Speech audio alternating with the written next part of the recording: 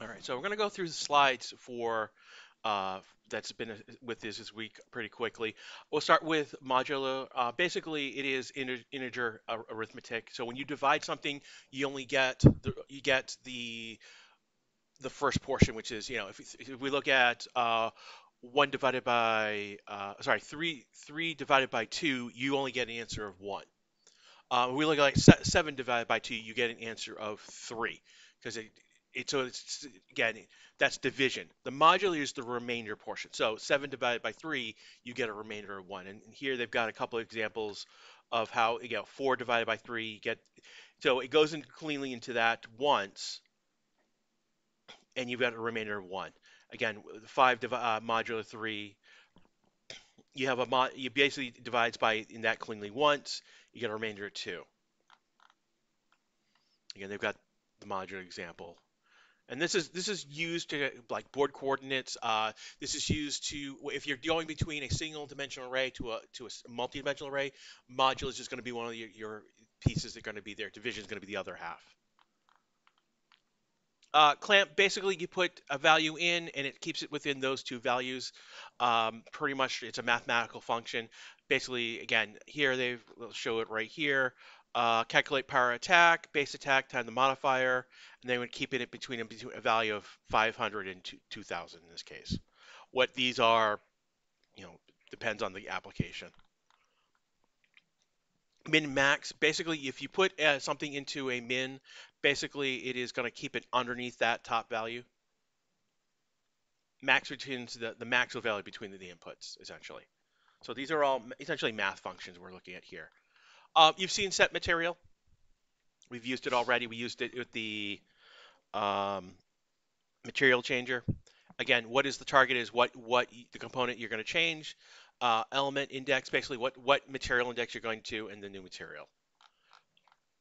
And here they're doing a begin overlap and end overlap, going between the hex pulse and the in this case, the normal hex material. Enable input allows Blueprint to respond to events such as keyboard, mouse, and gamepad. Um,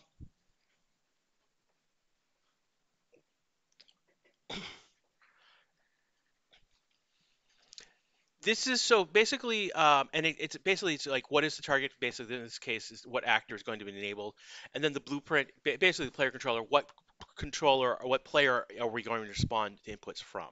Um, Here's the thing about this note. This is breaking the normal chain of who is controlling what and what, where and why, who can enable input. Normally, basically, we can do the input on the pawn that we are controlling, but this now moves beyond that and enables input on other objects that are not necessarily controlled. So that's something.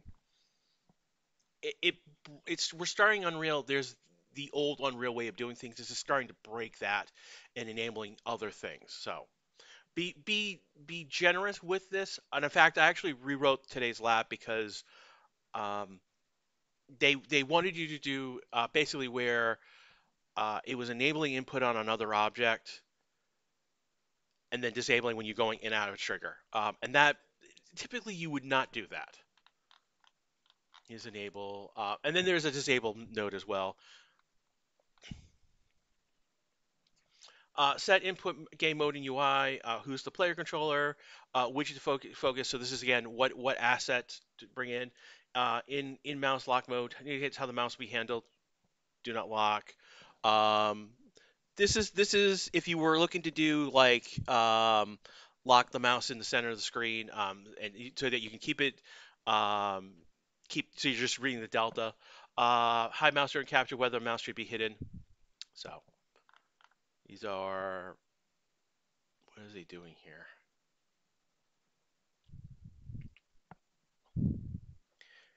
So in this case, they're showing the mouse and they're adding the panel option to the viewport. So they're basically in this case they're basically what? Yeah, I mean this is popping in again. Here's a note for you, another note for you. We're not going to actually use this week. But here is again set input mode and UI, so it's basically popping a UI piece to the screen. Teleport, we've used this. Teleports an actor specific location. If it is obstacle location, move to a nearby place if there's no collision. And, teleport, we've used this already. This is an interesting one. A random point in bounding box. So basically, so this is a vector that contains the central position of the box extent, and this is contains the dimensions of the box that defines the 3D volume. So what we're looking is we're saying, hey, here is um, a center of a box, so some location, and then we're then saying inside these extents, length, width, and height, get me a random point in that space. Here, there. This is in this case, spawn game item. Where is the for loop? Here we go. So they're getting they've created uh, an actor called box trigger called the spawn area. They're getting the bounds of that and plugging that into its origin box stat. So they're basically getting the bounds of it. I'm surprised they don't have a version of this where they're just plugging in a collision, and that's converting it into the trans. Again, we've been basically again here is the bounds they've been plugging into a transform. Select basically option one, option two. This is basically give it a index we determined by the return type can be Boolean, byte, integer. So that's the return. Um,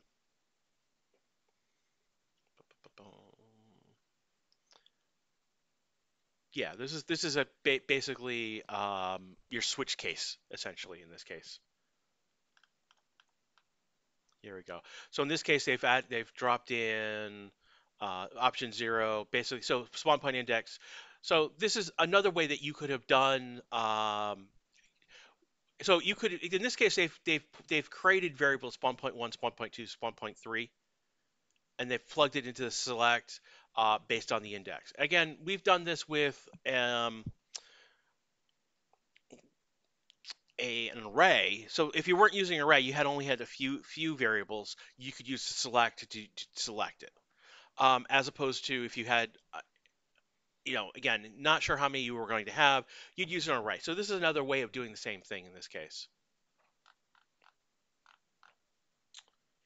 Here is difficulty selecting total number of enemies. So this is now plugging in, I believe, integers. All right, let's get to the next set of slides because they're more important for this week's lab because they're going to traces. So ray traces essentially. Trace can be done by channel or by object type. So for our purposes, like here is object type world static, or it can be world dynamic. And let's go into Unreal just to bring up an object so we have a better idea here. So here's the floor. What they're talking about is down here. Where is the collision?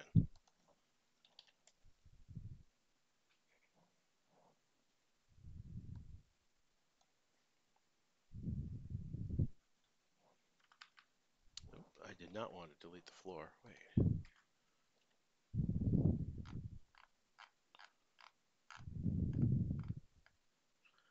World light mouse. Oh, I'm looking at world settings. I'm in the wrong panel. Here we go. There we go. Collision. All right. So what they're talking about, let me make this a little bit bigger so you can see it, is what is it's getting down here into again like here is what is the presets again. What they're talking about down here is the presets. Here we go. I'm going to go to customs to open this up. So here's object type that they're talking about. So this is right now the floor is a world dynamic. Actually, we really want this to be static. Is it a pawn? Is it a physics body? Is it a vehicle? Is it a destructible object? So there are different object types in here, right here. Is it collision enabled? Is it an option? So this is there are different object types, and there's an array. There's an enum that this is again. This is the enum type. What should be considered when as it moves. Now let's go back up here. Again, mobility basically is it static? Is it stationary? Is it movable? And for our purposes, like everything is coming in as movable right now. For our purposes, we're going to make this static, and this is going to be important because this will take this out of consideration for we're going to look for dynamic objects. Our floor is definitely not a not is not. So we should have made this static at the beginning. Um, Let me see.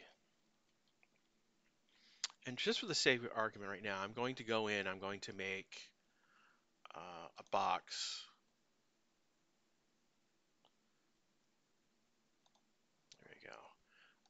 And I'm going to make this 4, 4.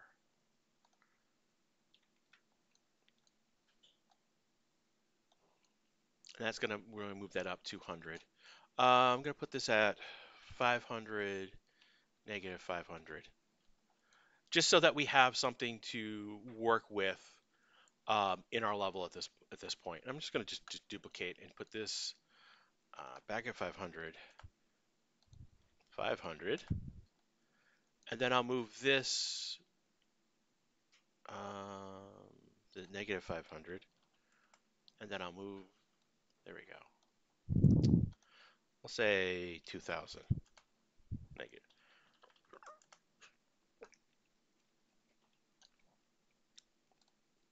Sorry, this is a positive value. All right. Bring this in. There we go. So I'm gonna set this up just so I have things in my level to work with, and we'll alter this one later on. All right. So I basically have I've made a new level, and I've clicked basic. I'm gonna not cancel because I've got the level already here, and I'm going to go to my content draw. I'm going to create a new folder here. I'm gonna call this Lab 09.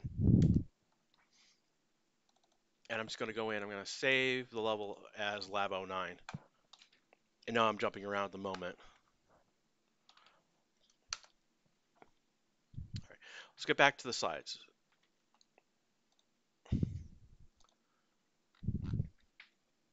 So those who have been working with Unity, you got the hit results. This is the hit result structure. Basically, and this is they have a node to break hit result. So there's the structure hit, and then they have a node specifically to break it down. Lots and lots of things that you can place with here. Start trace, end, the hit item, the bone item, hit bone name, hit commit material, hit actor, physical material, normal, location, distance, when it happened, the blocking hit, was it a blocking hit? Does it have it? Is this the initial overlap? The big ones is blocking hit indicates that if there's a blocking hit. Location is where it hit. The normal, the hit in world space, and the hit actor. So those are the big ones that you'll be using. So the node that you're going to use is called line trace for objects. And so basically the first thing that we're going to do, and in fact, I'm going to go back to the content drawer. I'm going to go to the third person. I'm going to grab the third person character. I'm going to copy it to the Lab 9 folder. And this is a new project, just so you know. So this is not doesn't have the coin collection game. Reason is that I did everything for your lab in the other project, so this is why you have a new one this week. But don't worry. And then we're just gonna go in here and just gonna rename this BP. Let me make this bigger. Lab 09 pawn. I'm gonna go to my world settings just quickly right now. Go to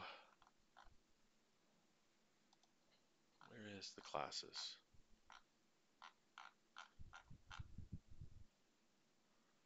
World. Oh, hold on. I was there we go.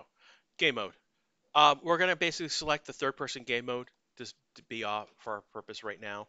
And then we'll go into the selected game mode, and we'll just, oh, it's already selected the BP09 pawn right here. Normally that should not be the case, but that's what we want for our setup right now. And that gives us, our character. All right.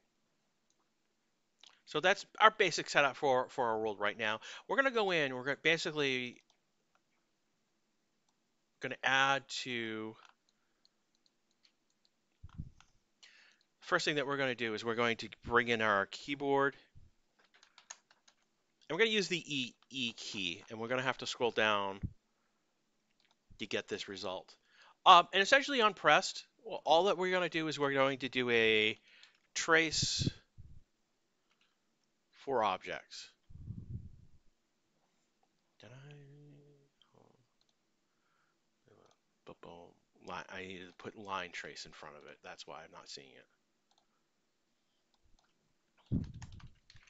There we go. Line trace by for objects. All right.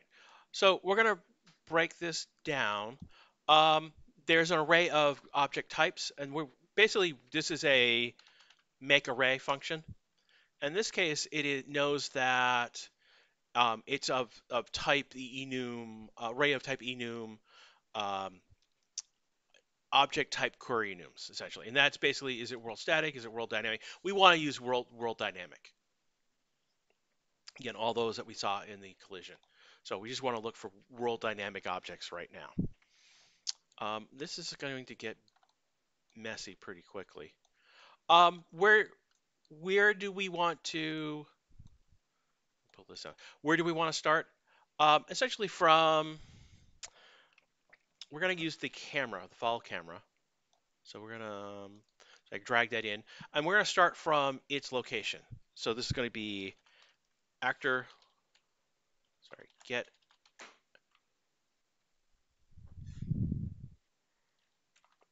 world, get actor.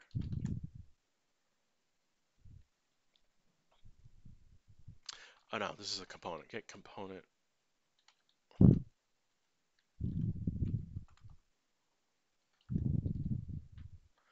Here we go. Get world location. And that's going to be our start. The N is basically, again, is going to be our world location. So what we're going to do basically with so one thing that we want to do is make a variable here. And this is going to be basically going to be our check distance. And this will be a float. There we go, float. We'll compile. Default value, I'm going to put in 6,000 in here. I started at something really small. I started at 5,000. 5,000 worked, but it was fluky. 6,000 seemed to be a good value. We'll go through and we'll get a better understanding of what is going on. Like one of the things that we'll do right here is we will put a print string, in this case, E pressed, just so that we know that we've pressed this key.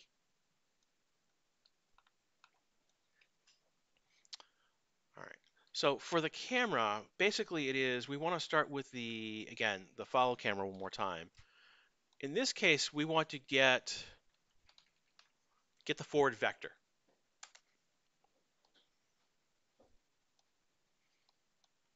And we want to multiply that by our check distance.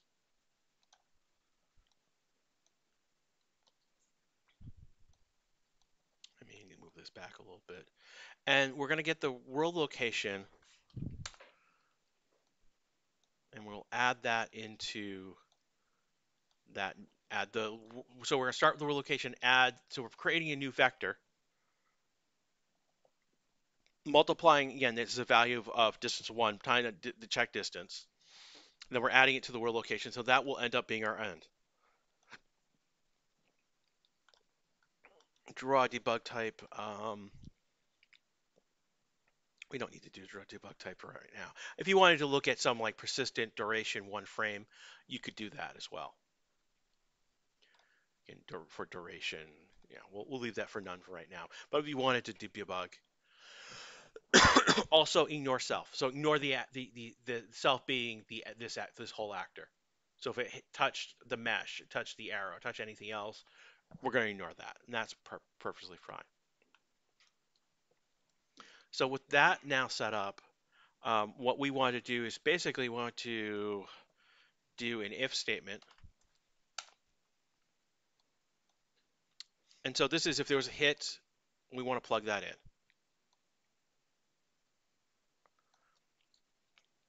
And if it's true, basically we're going to break.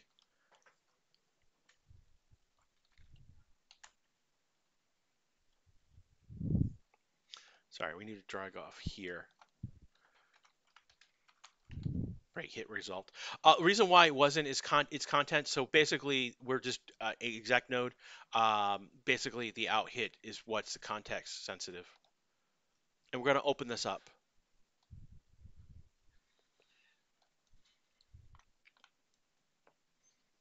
And so for our purposes, um, we need to compile this. Let me see. And then so our purposes right now, we're going to basically we're going to do a print string, and we're going to here's the hit actor. Basically, we're going to just get print out display name. Actually, we'll do this. Break this. We'll actually do a append.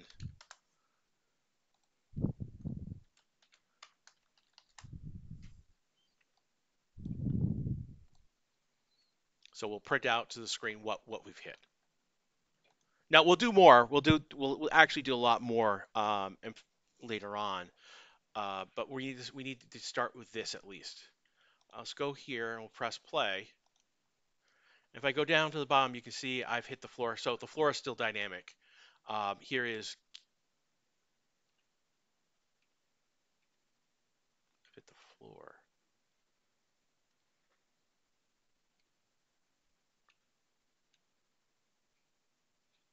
The floor's huge.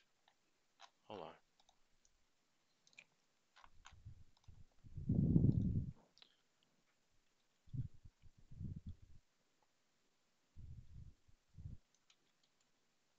Wait. I'm not going to change the Z, but I'm going to make this much smaller so that I'm not. So here is.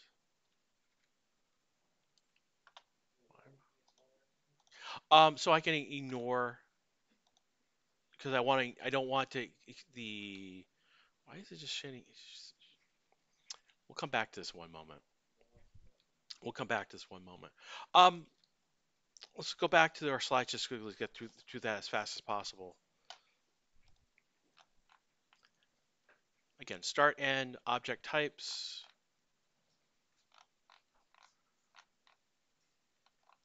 There's a couple different traces. You can trace by channel. So this is what is it? Can be visibility. Look for different cameras. Um, multi-line trace by channel. So this is getting multiple hits. Shape traces, box trace for objects, capsules trace by channel. Here is talking about debugging. Spawning, destroying. Again, we've seen the spawn actor. You've done spawn, destroying actors, as we've seen this before. Attaching an actor to a component. So you can, again, add a, again, like here is in this case, they're adding a sword actor to, that's the target that they're adding. They're adding it to the skeletal mesh. In this case, they're adding it to the socket name again. So again, there are bones, but we can also add, again, points on the mesh, which we are in Unreal called sockets. Place sound and location. This is now, they've opened up everything. We've basically used the sound asset and location. Sound to audio component. Spawn emitter location. We've used this already. And then we can destroy a component, which would be in this case the emitter. So in this case, The return value here is they've assigned it to this emitter reference. In this case, they're storing the component. So great example of this. Let's go in. Actually, I'm going to create a new actor right now. It's going to be an actor, a BP fire.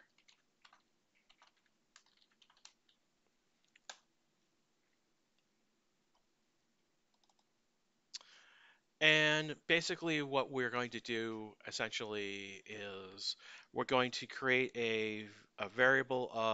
So this is going to be the fire emitter.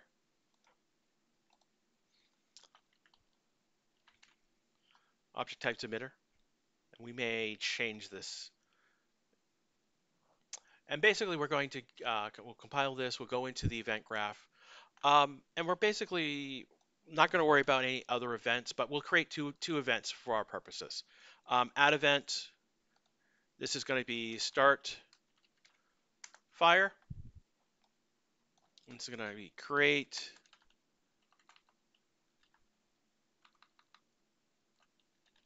spawn emitter at location.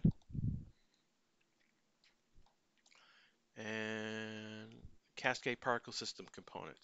So what we were looking to do is change this to cascade particle system component will be an object reference. And so we'll set that here. And then we will go down here and we'll create another event.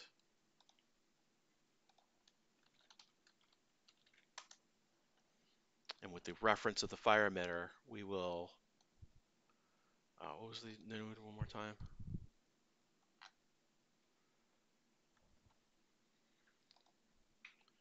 Oh, they're just using destroy component.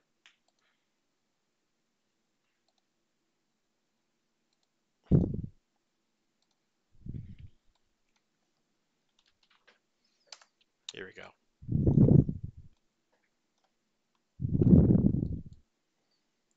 So now this is not actually doing anything at the moment, but this is how we would use that fire emitter. Again, we'll just set the where is fire? And I'm using a fire one. Again, we can come back to this later and actually use it, but we'll compile this. We'll go back to the slides just quickly. And they're going to show animation set target blend with blend. So this is dealing with the animation. I'm going to go through these. We've worked through timelines. Yeah. Tick event in delta time. So here is again. Here's delta seconds times the speed. So this is moving an actor based on delta location x. So they're moving down the x-axis based on how fast it's going times time delta time. Again, the delta seconds, I should say. Time delta time is the unity term. Interp2, again, this is where's the current, where's its target, what's the delta time after the fact, what's the interp speed. And again, here is display. Again, this is a display health current, the actual health, and then delta seconds, and they're going, hey, what is the interpretation, how fast is it going to go? So it's over 1 second essentially, and this is going to basically update the display health. So health bar, like fighting games that shrink down over time. Here you go. This is the F interp node. All right. So let's get to the lab itself. Let's bring up that's not it. That's not it. Looking for your document.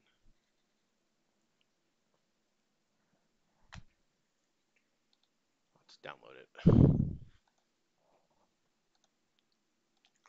So again, I have basically rewritten this.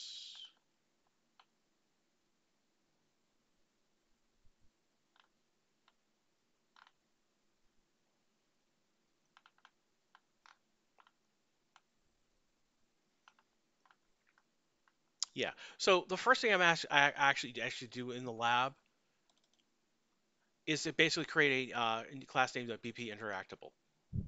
Is this everything? No. Where is? That's not.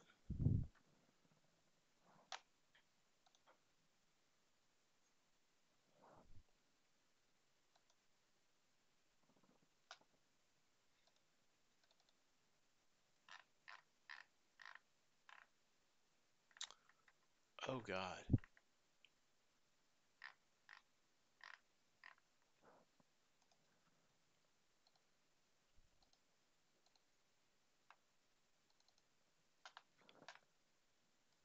Okay.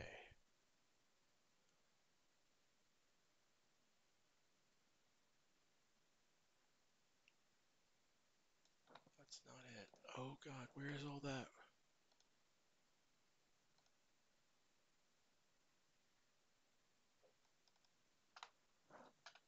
Where's the?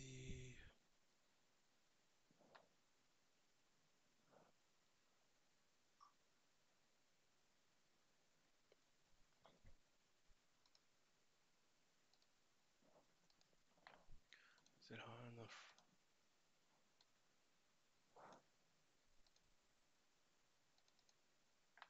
Okay. So your Lab 9 document does not have everything included in it, and I apologize. And I'm missing. I don't know what happened to the full document. Um, so that will be updated later tonight. Let me just make sure.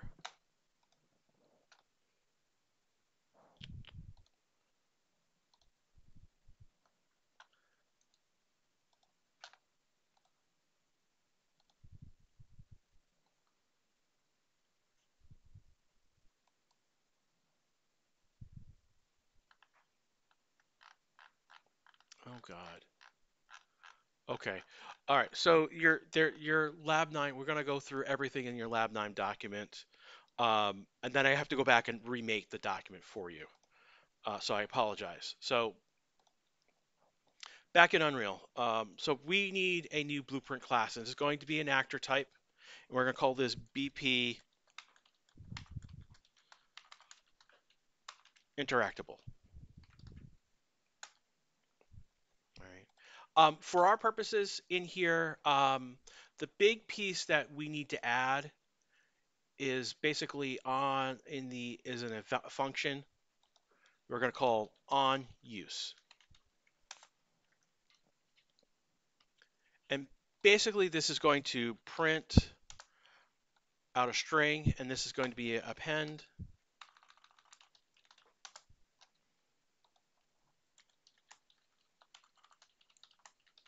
And so we're going to just put is being used as, and what we're going to do essentially get actor. Nah, we'll just use self.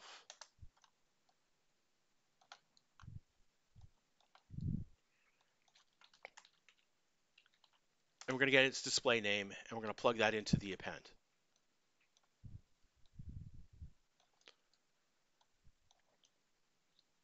All right, so this is the on use function. What we're gonna do here is basically we're gonna put objects in the scene that we'll be able to use. Let's go back to the viewport just quickly. And for our purposes right now, I'm going to add a cube. So there'll be a static mesh. I'm gonna bring this out, and I'm gonna make this half the size and twice the height. And I believe I need to move this up 200. Nope, just 100. So that will be at the scene root. And I'm going to give this basically, oh, that's the static mesh. I'm going to go to the material. I'm going to go to the hex. And I'm going to use the mtex hex tile just so that I have something to show on the screen. So I got a material on here. And again, this cube, basically, we're going to rename this to model. This is just so we have something to look at in the scene to interact with. So we go back into our, we're going to drop this into the scene. All right, so now we have a class to work with. Let's go back to our pawn. I'm actually going to, let's see, I'm going to stack this.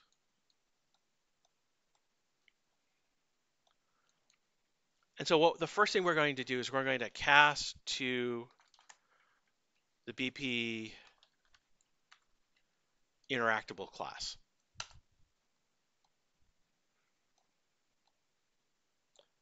And if that's the case, we can then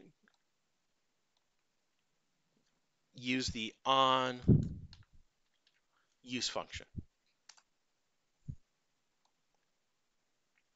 So if we don't hit something that's not interactable, this won't kick off.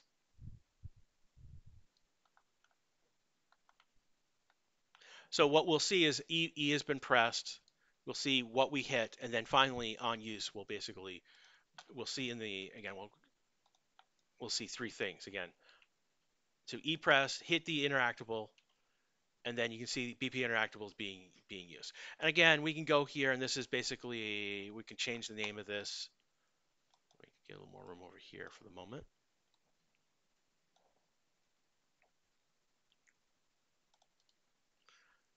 And where is F2?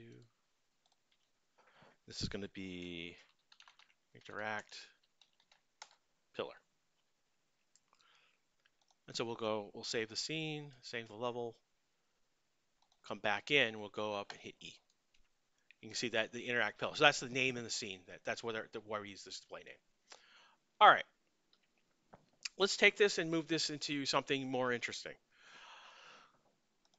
We are now going to use this as the base object, the base class for a whole slew of different interactables. And this is what your lab document is now missing. So the first one we're going to do, we're going to create a child of the blueprint class, and this will be the BP lamp.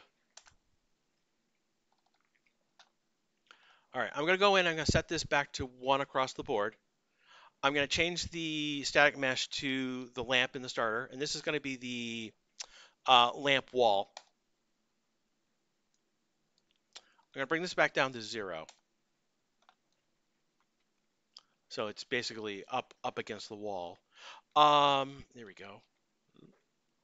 And then I'm going to bring this back. This is the lamp material to bring this back. So we've got our lamp at the moment. I'm going to add a point light.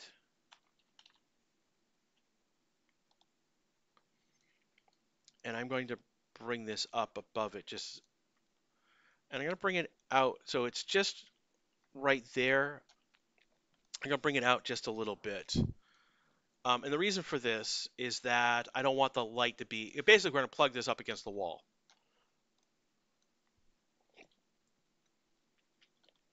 So we've got this pretty much set up. Let's compile this. Let's just put this into our world right now. And for purposes for color right now, I'm just going to basically have a yellow color, a pure yellow color. So one red, 1 green, 0 blue. All right, we're going to compile. And then let's just do the function right now. We're going to use an override. We're going to go to the on use override. We're going to keep the parent on use, because that's basically saying what it's being used. And basically, we're going to grab the point light, and this is the case we're going to use the toggle. So we'll toggle visibility. And we'll compile that. So now that we've got the lamp, we'll save everything. You see, we can close that. We can close this. We can close the pawn. Let's go back to our world. And we're going to just go right up here. And I'm going to put the lamp on this side of the wall. So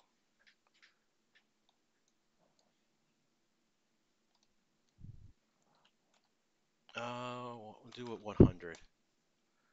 So negative 500. So at the middle of it. So there we go. So when we go, we can now walk up to it.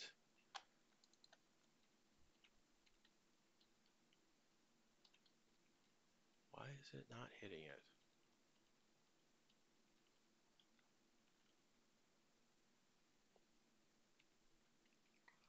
Let me just take a look at the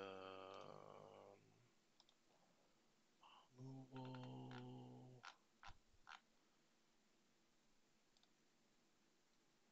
world dynamic.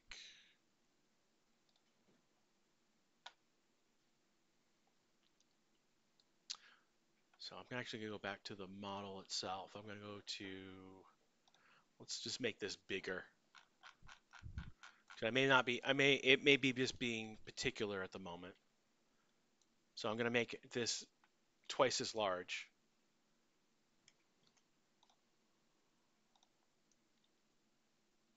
And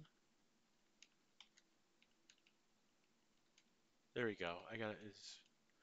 So it's being particular about where exactly the hit area. Again, I have to get that in the center of the screen, as opposed to, again,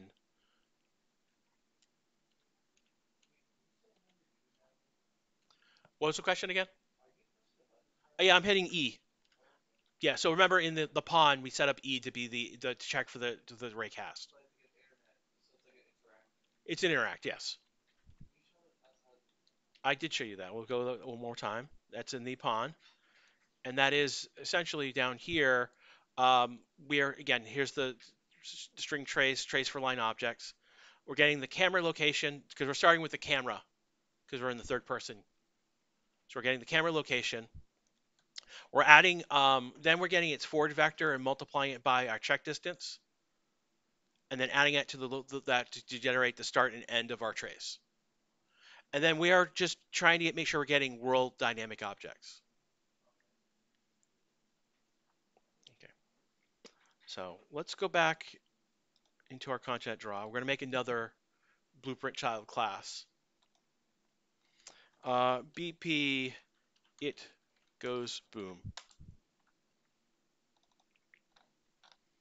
And for our model, basically, I know there is a laser pointer material.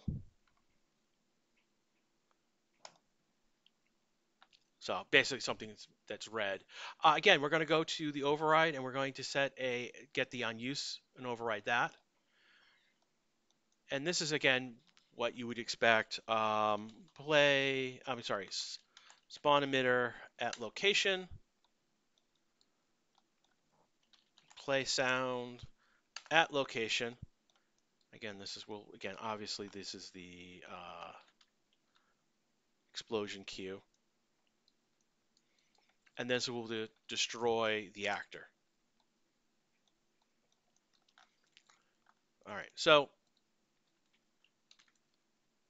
get a reference self. Get the actor transform. We're going to break this struct pin for our purposes. And I'm going to just plug this right in. Again, this is going to be the explosion. I'm just going to cheat right now and just plug that in right over here. So I'll compile, and so we'll go into our world.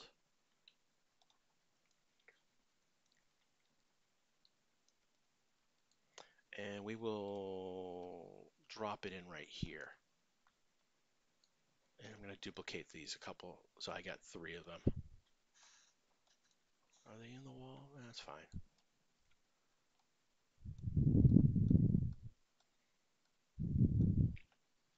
And if I can press play, I can go up to them. And they go boom. So again, I went fast. So here are the pillars, these version of the pillars with that red material on them.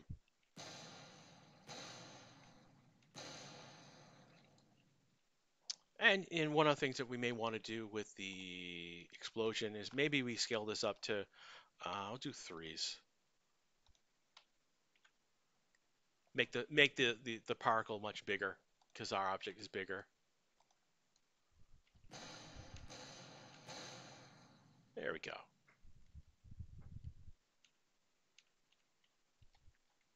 And just for the sake of argument for our lamp, I'm going to go back to its on use. And I'm just going to basically do a play sound. I'll do sound, and this will be use the compile success is what my. And then we will location is going to be. I need to pull this over.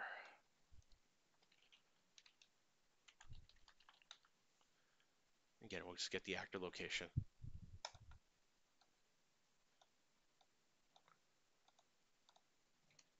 Make sure we save everything. We'll go and now want to interact as something more than just the light turning on and off. So, all right. So we've already just by inheriting from Interactable, we've got and overriding on use. We've done this two different ways. We've turned on, hit the object and it affected a component. It played sound and then destroyed itself. We're going to then now build two new. So we're going to build a lift, and we're going to create a child of the blueprint class. And this is going to be our BP elevator.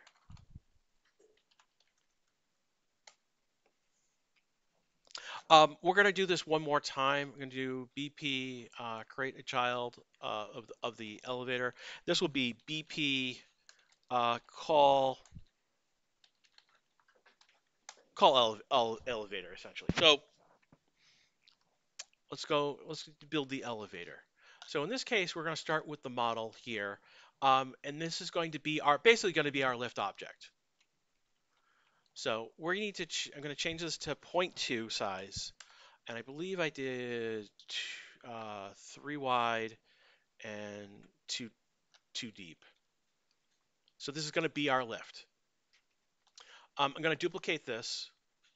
Now it's going to duplicate as the original pillar, how we inherited. And I'm also going to set this back down to 0. So this is basically set this to what we need. Actually, I'm going to put this at 200. Again, this was 3 wide, 2 deep, 0.2. Now, the difference with this one, this model one, we're actually going to call this phantom endpoint. So what we're doing here is we're building an editor piece. So the first thing that we want to do is change the material, and we want to grab.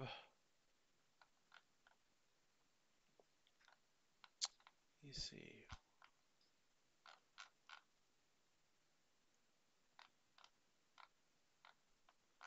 Where's the translucent?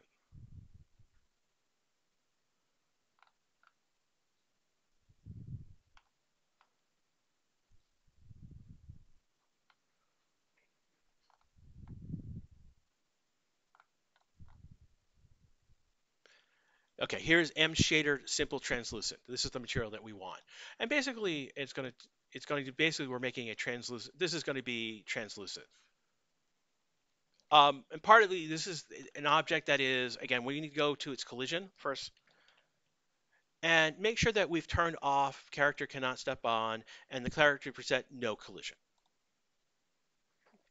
So this is not interacting in the world. The other half of this that we want to is under rendering, there is a hidden in game. We want to turn that on. So we're going to compile. I'm just going to drop this into the world just quickly right now.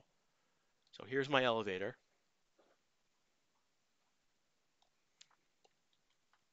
And I'm going to rotate it 90 degrees. Put it up against the wall. So this is, this cube. So negative 500 is where we want to be.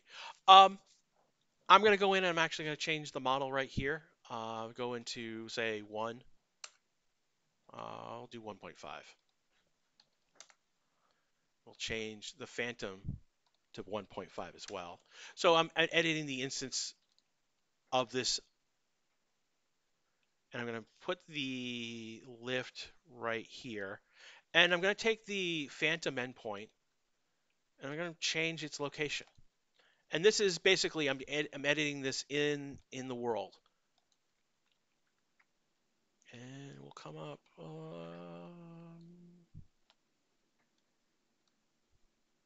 Now I'll do a little lip. So the goal is that when the lift goes up, it's gonna this is gonna be the point. When I look in game, you can see here is the lift.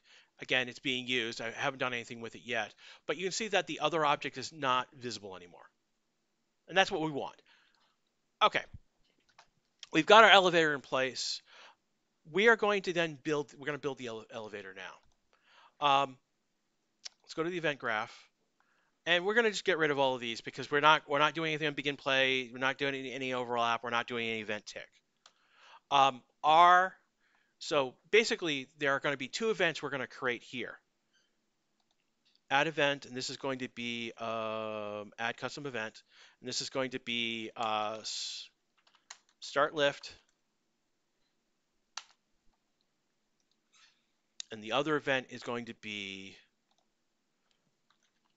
return lift.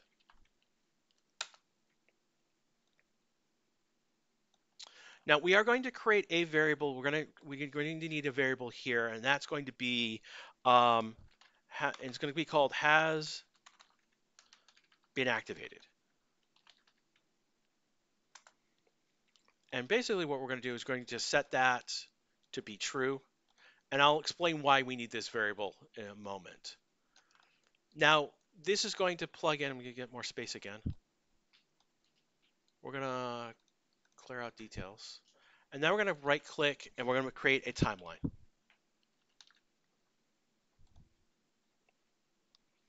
This is going to be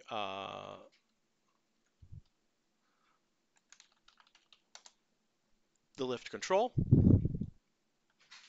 And then from here on the start lift chain, we're going to plug that into play, and this is going to be plugged into reverse. All right. Now, update is and direction is going to plug into a function that effectively is going to control place the lift. So let's create a function, move lift, and we're going to add an input right here. We're going to call it %, and this will be a float. Compile. And then we're going to go back to the event graph. We'll just drop that in right now. Move lift. So we'll plug in the update right there and the % right into there. Why did it not?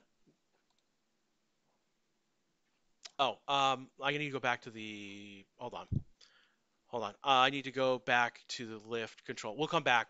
We have to make a track. We haven't done that yet. So, um, on finished, now this is where things gets interesting. So basically when this finished node gets called is basically when we press play, when we get to the end of the timeline, it's going to call finished. But when we call reverse, when we get back to the beginning of the timeline, it's going to call finished as well. So the issue is that basically what we wanted to make sure is that if we have been activated, we want to call the reverse lift node event. So I'm going to take the branch here, and this is basically grab the has been activated.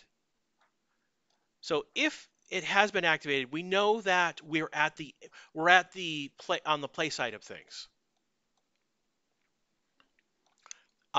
First thing that literally we're going to do is going to set this to be false. I'm going to bring in another variable, and this is going to be the return delay. And this is going to be a float. We are basically going to, there is a delay node. In this case, this is going to be get return delay. We'll plug that right in. And after that delay, we're going to then call the return lift node. All right. Without this here, basically every time we hit the return node, it's going to basically delay and then call return lift again. and again, and again, and again, and again. So this basically helps us basically, we only want to call return lift when we've gone up and we hit the end of it. All right, let's set the timeline. Again, we'll add a float track. And this is going to be percent. I'm going to set the time length to 2 seconds, so we'll be pretty zippy. And we're right click. We're going to add a key here and add a key up here, and then we'll just again set the time to 2, value of 1, and this is going to be time 0, value of 0. So basically, we're just basically doing a straight curve. Basically, I mean, we could create a curve with more keys, but I just want to go the basics. 0 here, 1 up here at the end of the timeline. We can go, now that we've done that, we can go back to the event graph. Here's the percent, we can plug that in over here. So pretty cool, pretty straightforward so far. I'm gonna compile, I'm gonna save everything. And now we're gonna go into the move lift function. All right, we are gonna use the lerp function, and we're going to use the vector version of it. So the percent is basically, so what we want is the start. So this is the other thing that we will need to do here under variables. We're going to make a new variable called starting location. And this is going to be a vector. And we're going to get the starting location and we'll plug that into A. And then we'll get our model endpoint. And we're going to get the relative location.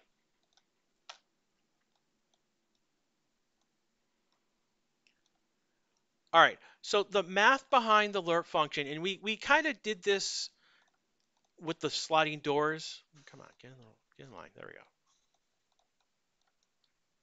Bring these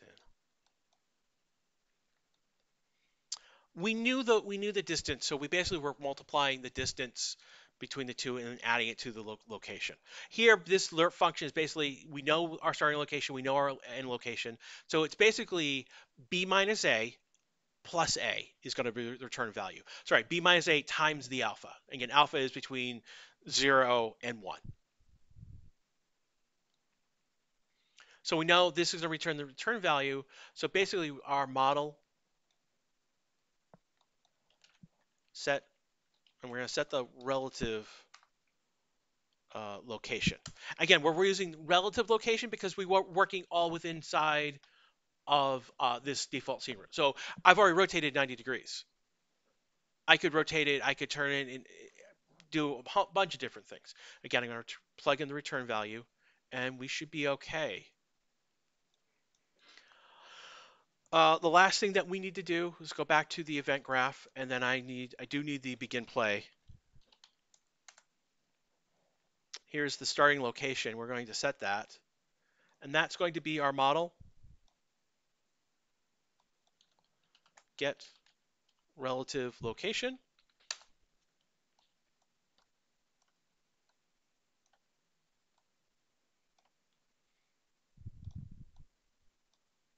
Again, this is so that we're working within the scope of the object itself. And so we can move the lift around and scale it, do what we want, and not worry about how it's going to perform. So I'm going to compile. And when we go back, we will press play. We'll go up to it. Point right down, you can see. And I forgot one important thing in the elevator. We forgot to go to, again, under functions. We didn't override on use. And basically, what we didn't call was we didn't call start lift.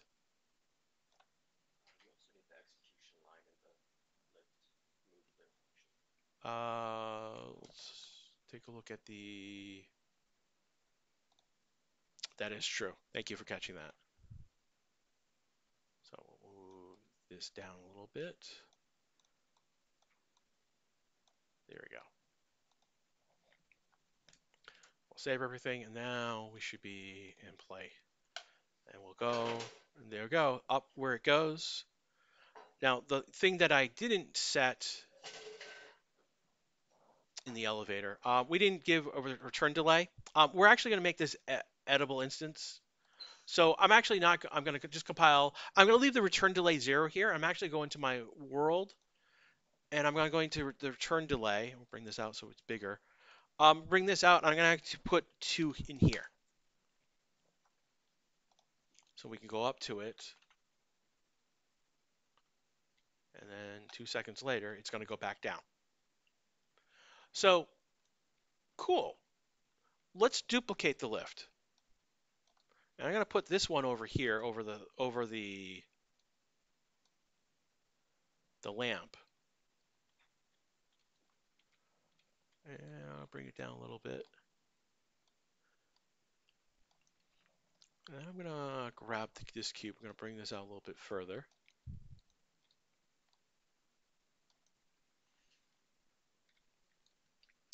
And I'm going to grab the phantom endpoint. In this case, I'm going to bring it back down to 0, relative location 0.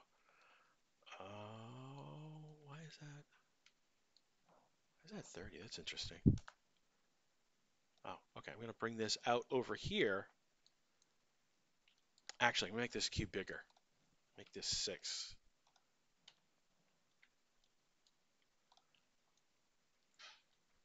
And I'm going to bring the phantom endpoint up higher. Bring this up out of the ground.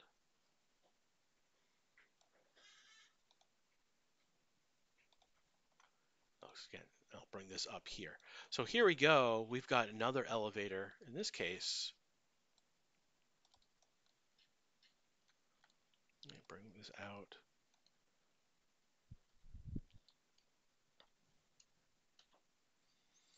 And for argument's sake, I'm going to take this middle one. I'm going to put this up here.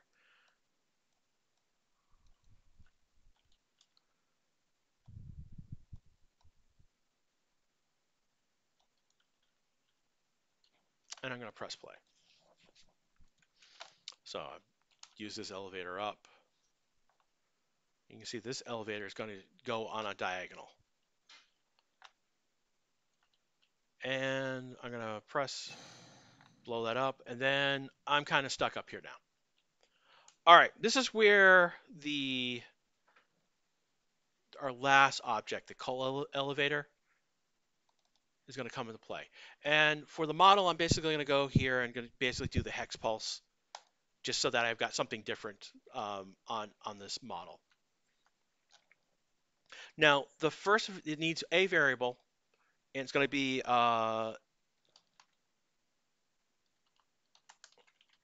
I'm going to call it the elevator reference.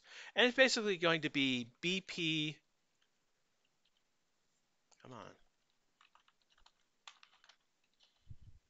on, the type elevator. It's going to be an object reference. All right, we'll compile this. Basically, there's nothing in the event graph, but what we'll need under will override on use. First thing that I'm going to do is check is valid. That is not what I want. Let me grab the elevator reference. Let's get the elevator reference, and we'll call.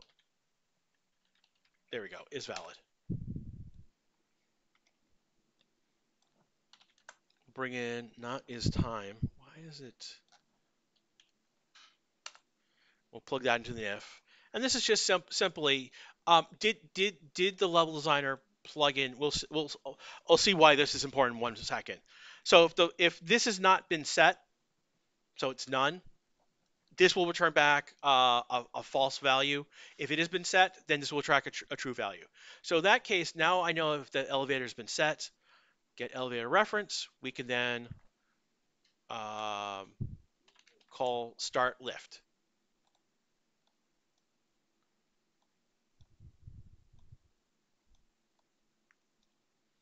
And then we can go down here and print string, hey dummy.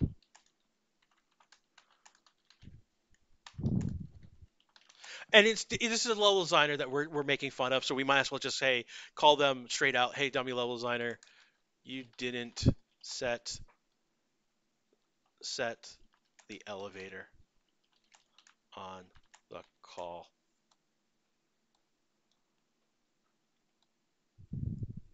And this is wholly unnecessary. This is just so that we can see what happens, and also make fun of our colleagues at the same time. As a level designer, I appreciate being made fun of. So we will save everything. We'll go in content draw, and so we'll do the first one over here.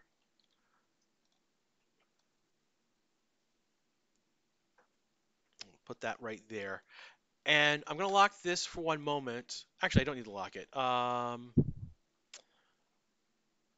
Let's go back to the call elevator. What I didn't do is I did not make this editable instance, which is what we want to do to set it in the editor. So now that we've done that, save everything. You can see now here's the elevator reference. And then the first one, this is the first elevator. I'm going to duplicate this. And I'm going to basically, in this one, make this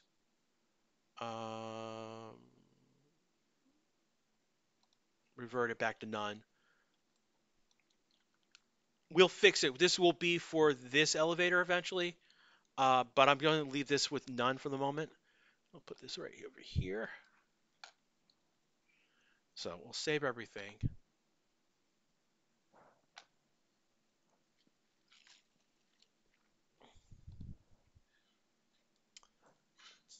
What I need. Okay, and we'll press play. We'll go up to this elevator, and we'll let it go back down. So 2 seconds gone back down. And then we'll see that it's being used, and it called the elevator back up. So here we got multiple objects working together to do things. Again, this basically we set in the elevator. We created a event called call start lift, which kicks off everything. And basically, on interaction with this object, it starts to lift. But this object has a reference to that lift object, and when that's valid, it calls. It makes we make sure it's valid. And now we'll go to the other one. And now I've set up a level like a Bethesda, early Bethesda designer. And then over here, you can say, hey, it's being used, and then you can see that we'll bring up we'll bring out the output log. Here is, again, the log, blueprint user message, call elevator. Hey, dummy, you didn't set the elevator on the call. So let's go and actually select this. And we know that this elevator reference is going to be the second elevator, which is this one right here. And so when we go press play, again, we'll go through.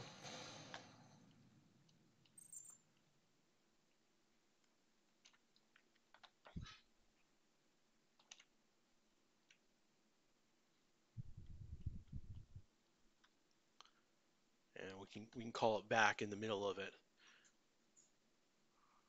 Oh, hit it again. Here we go. Here is our complete level and play.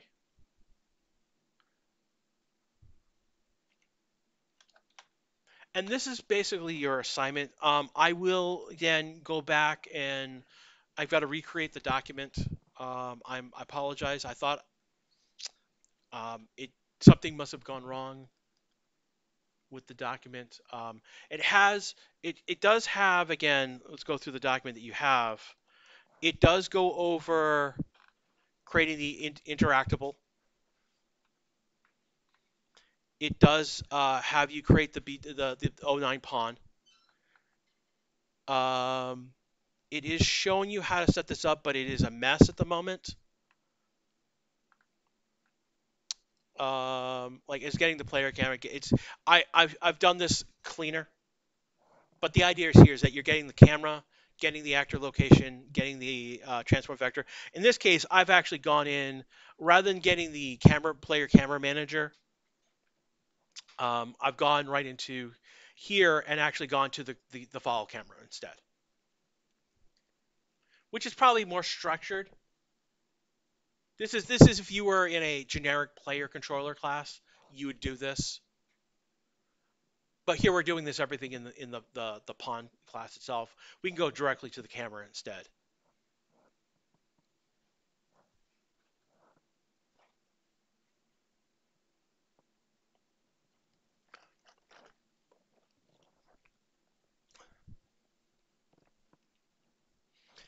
And in here, you can see that the maximum distance they've set it to 300. This was originally built for the first person template. So that's why 6,000 is being used here instead.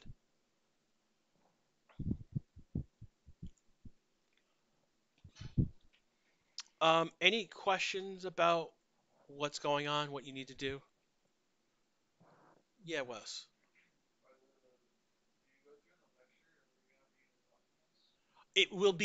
I got to recreate the document. I've got to go back. Like I had built this whole document out and somehow it did not save properly. So you have half of your document. Like you've got building the interactable and you've got building the pawn. Everything else, like everything that we inherited from, is missing out of the document currently. So right now, this lab lecture doc video is going to be really important in terms of those pieces. The lab document will be up. This document will be updated with all those pieces.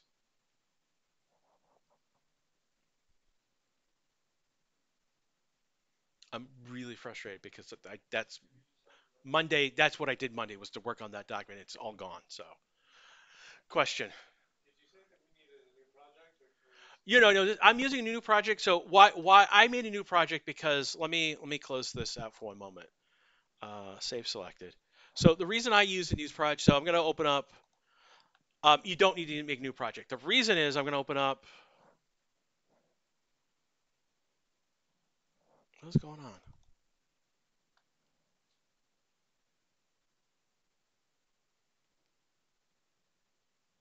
Why is oh crying out loud? Why is this opening up the same project over again?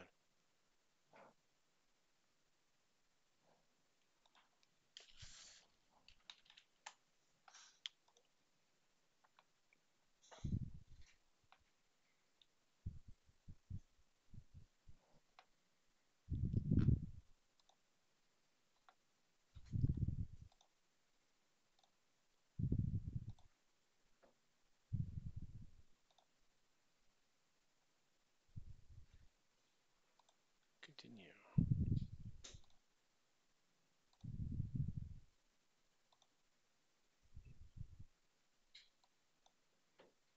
There we go.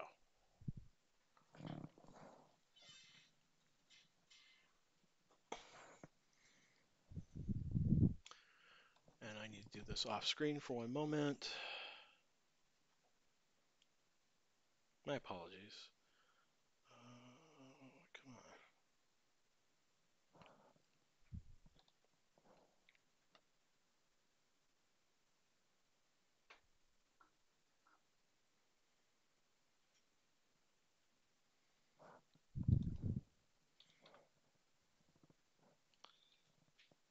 Eight, three.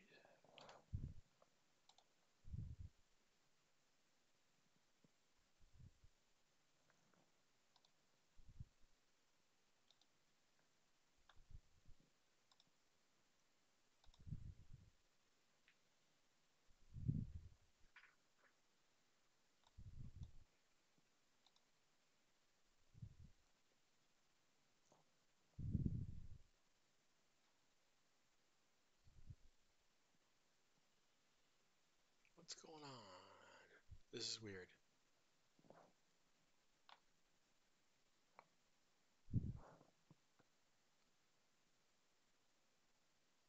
Oh, cry out loud. Okay, so I can't, there's an update that it wants for some reason. So what happened is I did the work for the lab in what I normally would lecture with. So rather than, let's go to working Unreal.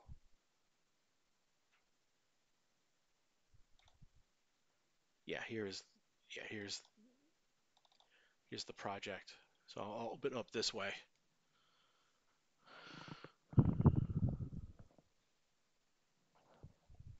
So I close the content browser, and we go to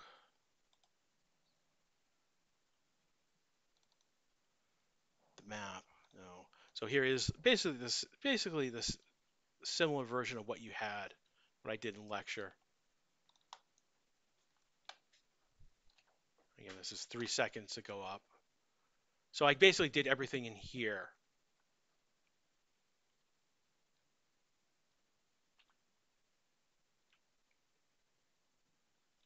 So that's why I used a new project this week. Want to make sure I got the names correct. Like again, here goes boom, interactable elevator, call lift two. I mean, the same thing as we did before. In this case, I got the lamp on this side with the shade over here. So a few differences, but not anything major. So that's why you saw a new project this week. But ultimately, it is same idea as that. Hey, Lab 9 is basically in its own folder. I've got the pawn here in its own folder. The level itself, we look at world settings, is third person game, pawn 09. The default classes that don't do anything. They're the holding classes. So it's same idea. Other questions?